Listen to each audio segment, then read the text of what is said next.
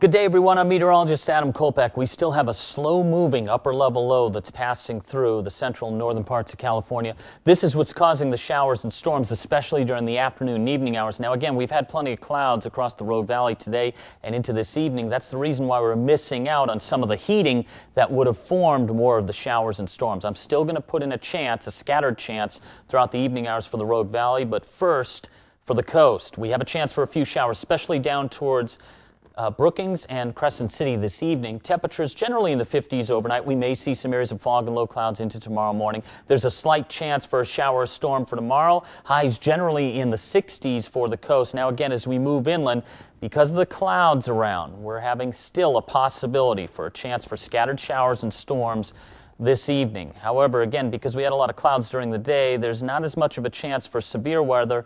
That may change, though, with some areas during the evening hours. And because of that, we have a flash flood watch in effect until 11 p.m. tonight. This includes Ashland and also Siskiyou County. That's through 11 p.m. tonight for the potential for some of these storms produce some locally heavy rainfall.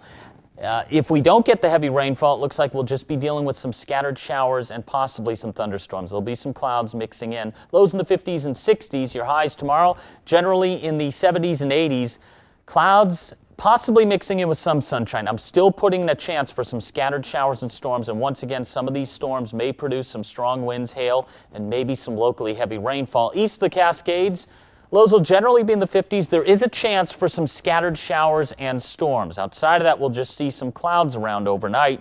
Low 54 for Klamath Falls. Your highs tomorrow generally in the 70s to around 80, a little cooler up towards Crater Lake.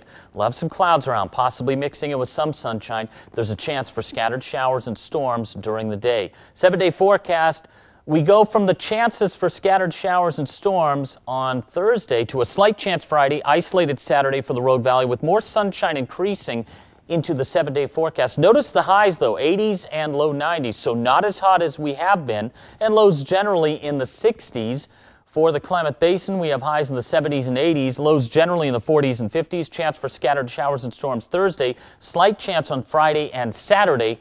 And for Northern California, Mount Shasta City, highs in the 70s and 80s, a chance for scattered showers and storms Thursday, slight chance Friday and Saturday, and lows generally in the upper 40s through the 50s. For the coast, highs will generally be in the upper 50s through the 60s, and lows generally upper 40s and 50s. We have clouds around, mixing it with sunshine. We may see some fog late at night and during the morning hours, and I still put in a slight chance for showers and storms on Thursday.